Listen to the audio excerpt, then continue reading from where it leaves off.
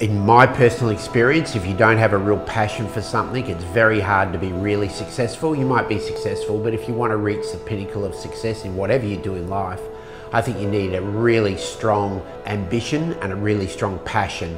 They're the real keys for me, and probably the third aspect that I really value in all of that is loyalty.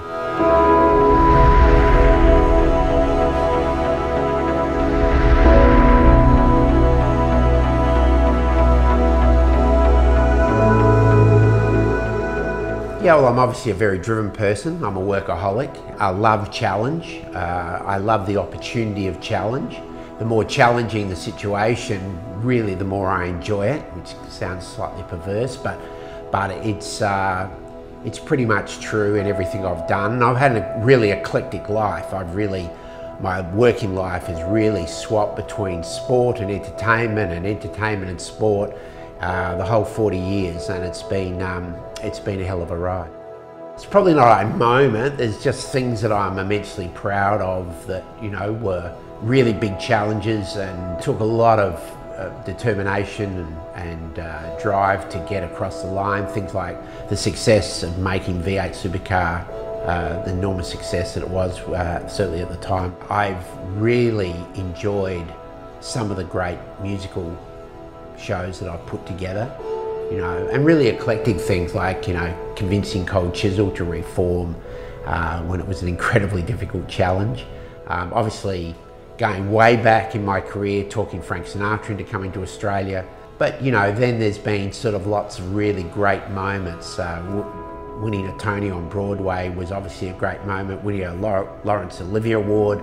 I've really enjoyed the challenge of the Gold Coast Suns. Now, people might say, well, that's kind of weird because you haven't had a real moment of sustained success, but the journey has been so exhilarating to be on, and you just know when you get into my station of life, you just know when you're on the right journey, and there's no question that the Gold Coast Suns were on the right journey.